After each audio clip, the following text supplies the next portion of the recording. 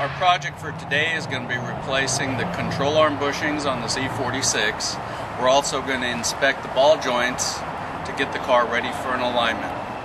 Okay, the project we're doing now is actually replacing the control arm bushings on an E36. Now what we have here, this is the actual bushings, and this is the amount of play that you have with these things when they're totally worn out. Okay, and what we're going to replace is just the bushing component that's inside the bracket. On the other control arm over here, we've already removed the outer bracket. This is the outer piece of the bushing with the bracket. We've just torn it off. Now what we're going to do is going to use an impact gun, and what we're going to do is use a puller to just pull the remaining component off of here.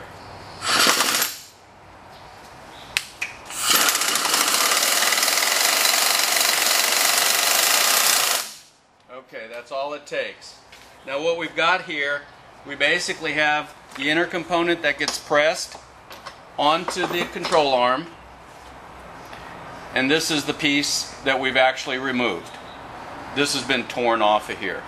Now what we're going to do to get this one ready is we're going to tear this unit off just by hand because it's already worn out, so we can get it to the point where we can pull the inner sleeve off. Now as easy as that pulled off, that gave me an indication already that this control arm bushing was totally worn out. If you look in there, you're going to see some rust inside the unit, and that rust is an indication that water's been in there and it's been driven like that for probably up to 6 to 8 months. Okay, here we are at the table, and here's the bushing that we've replaced or removed. Here's what it looks like outside of the bracket. Here's the inner component once again. That naturally fit inside there at some point. And here we have the other side of the bracket already with the new urethane bushing pressed in. Now the way the urethane bushings work is they have an outer housing that presses into the bracket, and then there's an inner pivot sleeve that goes inside. The pivot sleeve presses eventually onto the control arm. It's got a hex drive on the end of to match the control arm.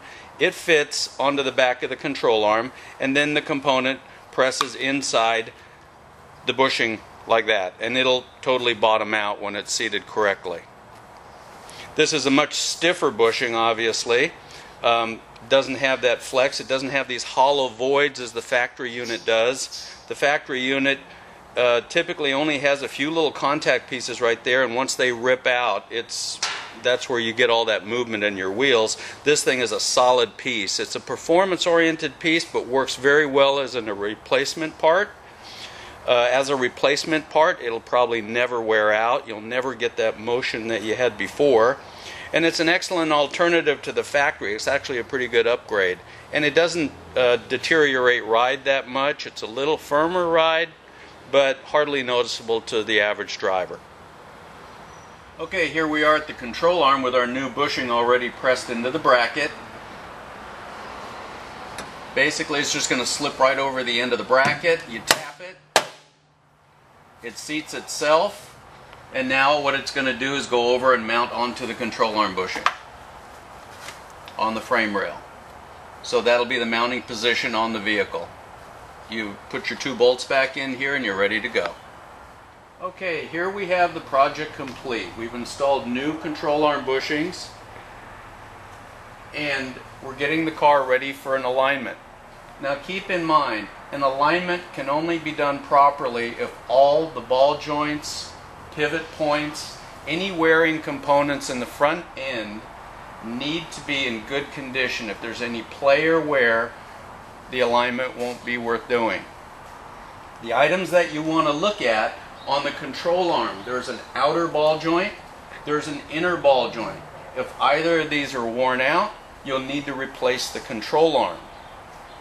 To test these things, if there's slight play, if you take a pair of channel locks or large pliers and compress the ball joint against the actual lock nut, what you're going to see, if there's any movement at all, that ball joint is worn out.